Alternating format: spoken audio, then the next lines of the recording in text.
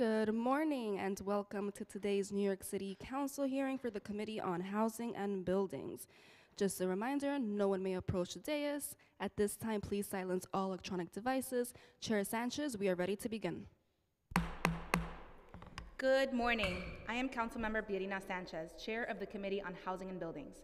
Today, we are voting on proposed introduction number 653A in relation to continuation of the New York City Rent Stabilization Law, and resolution number 256, a resolution determining that a public emergency requiring rent control in the city of New York continues to exist and will continue to exist on and after April 1st, 2024, both sponsored by me.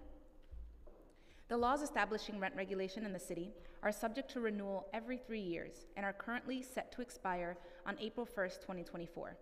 The 2023 Housing and Vacancy Survey indicated that the citywide rental vacancy rate is 1.41%, representing the lowest vacancy rate in 56 years.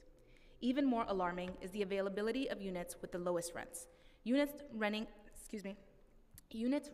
for less than $1,100 had an availability of 0.39%, and units renting for $1,100 to $1,649 had an availability of 0.91%.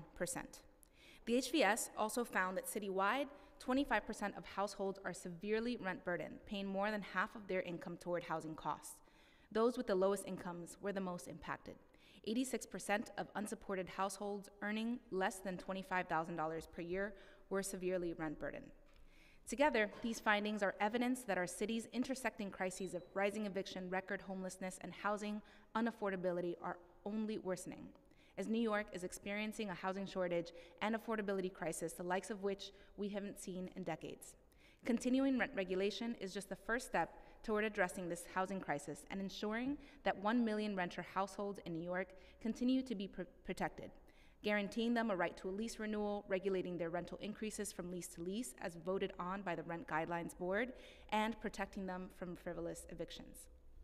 The rental protections provided by rent regulation are a key pillar of 3 that must move forward in order for the city to progress against the housing crisis. We must increase housing supply by removing red tape and using tax expenditures to solve for the deepest need.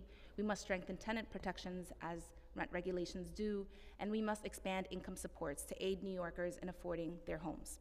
Proposed intro number 653A would extend the expiration date of the New York City Rent Stabilization Law of 1969 from April 1st, 2024 to April 1st, 2027. Reso number 256 would determine that a public emergency requiring rent control in the city of New York continues to exist and will continue to exist on or after April 1st, 2024. I am joined today by Council Members Abreu, Dinowitz, Feliz, Ressler, Hudson, and Aviles, and I will now ask the clerk to call the roll. Thank you. Good morning. William Martin, Committee Clerk. Roll call vote, Committee on Housing and Buildings. On proposed introduction 653A and Resolution 256. Items are coupled. Chair Sanchez. Aye. Dinowitz.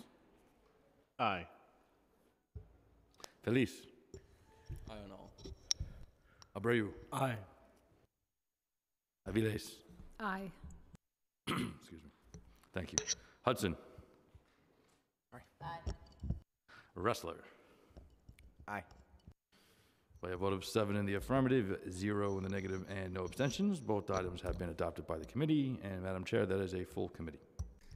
Thank you so much, Clerk. And with that, this hearing is adjourned. Thank you.